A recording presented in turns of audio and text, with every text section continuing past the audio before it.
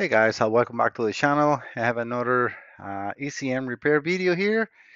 This time, well, as usual, as I do, is a preliminary test to confirm the customer's concerns and to make sure that indeed the computer is the issue. All right, so this is a 2004 um, Nissan 350Z. His concern is this is a crank, no start, no communication with the engine computer, and no fuel pump signal. All right, so I have the computer connected as you can see, and I have also the line that goes over to the fuel pump, and I'm grounded in it, like using a test light for instead of the fuel pump relay, because this is what the computer activates. It's the relay. I'm gonna take you over to the actual wire diagram. Give me just 1 second. This time I'm using Pro Demand, sorry, Chop Key Pro, which is the same thing. The reason I use again these wire diagrams, I'm really like it, is because all these links. Let me take you back to where the actual fuel pump relay is. I already got mapped out the actual location and everything. But the nice thing about Pro Demand for the ones that I'm not using on Shopkeep Pro is that first, if I click here where it says fuel pump relay, these will open hyperlinks will open like guided component test, component location, so I can see where the relay is located. It says fuel pump relay is in IPDM, see figure, and that's the IPDM, which is perfect because I can see it in full screen. I can, get up higher and it tells me where the fuel pump relay with 2 clicks. For us diagnosticians, for technicians in the shop, this is very important. You don't want to be like looking at just wire diagrams. What is the product now? What is the component location? Where is, testing? This is really good. I mean, I'm really happy with the investment because I can also, this is all Snap-on software. If I go up to component, guided component test, it's going to tell me, the current RAM for like the fuel pump in this case, right? Because that's what you will be checking. And then how this should look as well. So this is very nice. Again, all right, going back to the wire diagram. So we have what I'm looking at in here. Let me make this a little bigger so you guys can see this better. See, I like also that I can use the red cursor for the mouse and then you guys can see what I'm pointing. So this is the actual fuel pump relay. We're going to have a load, which obviously is going to be the closed contact. This is a normally open. So when it's not energized, it should be no power flowing to this, which is going to the fuel pump. But the computer is in control of the actual, again, control wire. So we had on the other side of this relay, we got hot in a start, hot, it says hot in on or start. So ignition and a start. So the fuel pump will always be hot as long as you got the ignition on. So we have power going through this coil and waiting for the activation, which is coming from the computer. And we'll see, I can again select the wire. And the nice thing about, again, Shopkeep Pro is that over Identifix, if you have a break in the wire, will stop there, not with Pro Demand or Shopkey. Either one will be the same software. So if we follow this wire, as you can see, selected in there, and go over to now the engine computer. Again, let me zoom in a little more. And it's nice. These are all made wire diagrams, but we can see here fuel pump relay. So it's pin 113. And that's exactly what I am with this purple wire here.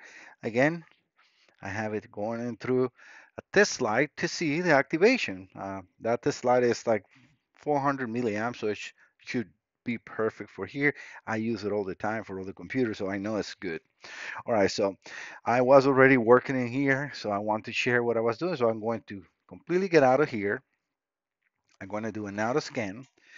And the first thing that you will notice, well, if I turn this on, right, that will be important, is we got 5 more reference, which is usually these computers, when they have a damage on the voltage regulator or internally in the computer, you lose communication.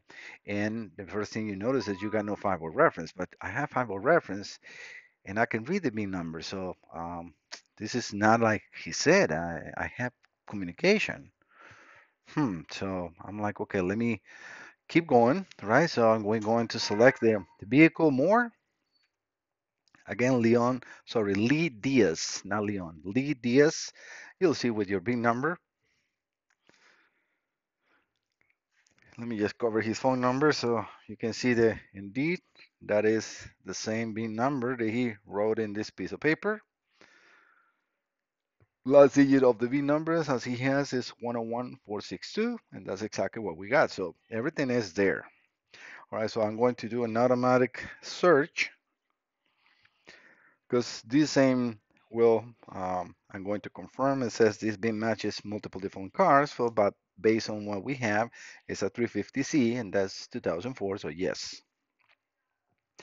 And here we only have the engine computer. So I'm going to select the engine computer. I'm going to enter there. Again, try to see if we have communication.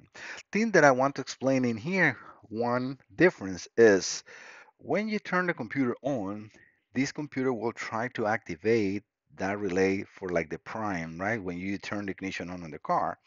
It's not the same in here because of course it's everything is not connected to the car, to that voltage regulator, to that computer. So that's the only difference that I can see here. So I can go over to fault codes, which let me actually read the fault codes. Reading the fault codes, I can see U1000 communication CAN network. Okay, so he's right. We got the ASCD switch, which I think is for the fuel pump, which actually, you know what? And instead to think, let's go over here, right? We got Shopkeep Pro right here. So let's go P1564 and see what that is. Oh, that's actually for the cruise control. So that's not, see, that's, so don't guess. We have the thing in here, so let's use it, right?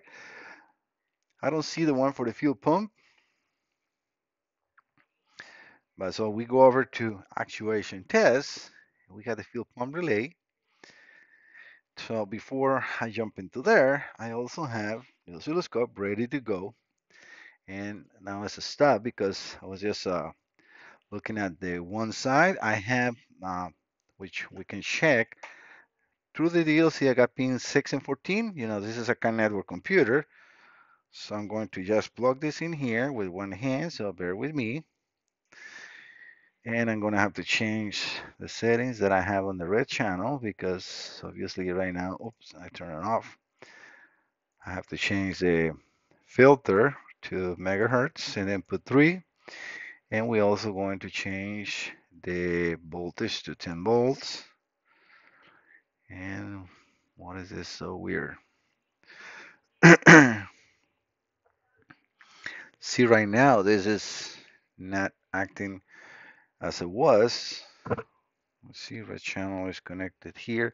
Let me remove this fuel pump. No, it's not doing anything because it's not being activated.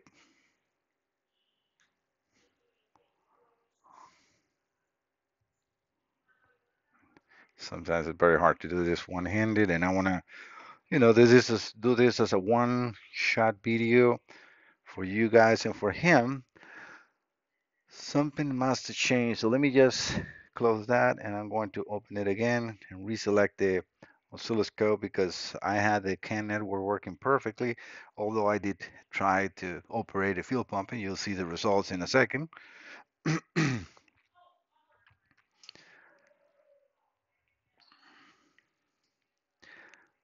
So channel A, which blue channel is on, and you see something was different, but no, there is actually something going on in there. I think there's something going on in there. It's probably the pin not all the way in. All right, guys, I'm gonna have to stop it and then come back in a second. Give me 1 second. All right, yes, I got now the pin connected, and you can see the CAN network is back in business. So that was definitely the issue. And right now, as you can see, the CAN looks pretty good, right? So the reason you see all this shopping here is because I have, well, first of all, the sampling rate. Always when you're using an oscilloscope, make sure that your sample rate is good for the signal that you are reading. Secondly, in this case, we need to put an active filter. You see it's in 1 kilohertz. So we're going to activate a filter and we're going to put it into 3 megahertz. This is for CAN network around what we need to have, even 5. Let me see. 5. Oops, that's actually too much. 6. Let me go back to 1 megahertz. No, that's actually not good. So 5. Yeah, 5 looks good. All right, so we can go. And this is one thing that I've noticed on Picoscope 7. See how I was able to do that? I activate the filter, but if I go here, oh, actually it works. Sometimes I cannot change the auto filter. I have to go out and come back. This is like a little glitch on the low pass filter. We can put, this right here, and we can go 5 moles. I think that's perfectly for that. And our line is, as you can see, we got, actually, if I put it here, it stops it better. We can see that we have a good CAN network, at least now. But if I try to operate, again, the fuel pump, I'm going to move. We know that we have the red, the CAN network kind of like working good in there. I'm going to move the red channel now into the fuel pump so we can see the activation. And I just drop it. But it's no problem. It's going to be a weird capture in there. So sorry, guys, but I need to have both hands for this. All right, so we have that there. Immediately, we can see a little weird glitch on the CAN bus. Remember, this CAN bus is very fault tolerant. So as long as there's some communication in there, it will work. And we can see because we got the scanner connected and working. Um, I have to raise the voltage on this to like 20 volts because it's now on battery voltage, right? So we are going through a test light and we got, what I'm supplying, which is around 13.28.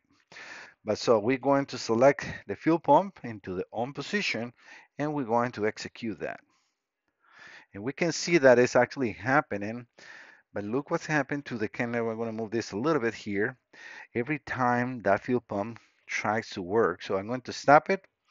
Let me go back to a capture that we can have fuel pump in there right there. Let me remove all this noise from here. Move the blue channel app. Look at that spike. You see that spike on the CAN network? Remember, this is a CAN network. So definitely this will completely shut down in the vehicle because now we just don't have a fuel pump. We got some other things. So, and look at the 5-volt reference. If I stop the fuel pump, the 5-volt reference goes down. And if I run this again, we can see that the actual CAN network is now working. Again, it has this weird glitch, which shouldn't be there, but this is definitely 100% his concern. All right, guys. So this is again just a short video, which is like 15 minutes, but I want to share with all of you my testing, how I do it, and then this is an original connector that I created my, connections, powers and grounds, and can network. I got the 5-volt reference and the sensor ground, so I can connect the multimeter to see that as a visual confirmation that I have what I need. In this case, we do have a problem with the fuel pump relay causing problems to shut down the complete network and the computer. So definitely I'm going to have to open the computer and repair it. Based on this, I will contact the customer and then tell them, okay, I can repair your computer. It's going to cost you this much and get the approval for that. If the approvals are done, I will definitely be recording part 2 for you guys and for the customer as well. All right, guys. I will not take more of your time. Thank you so much. Don't forget to subscribe. See you next time. Bye bye.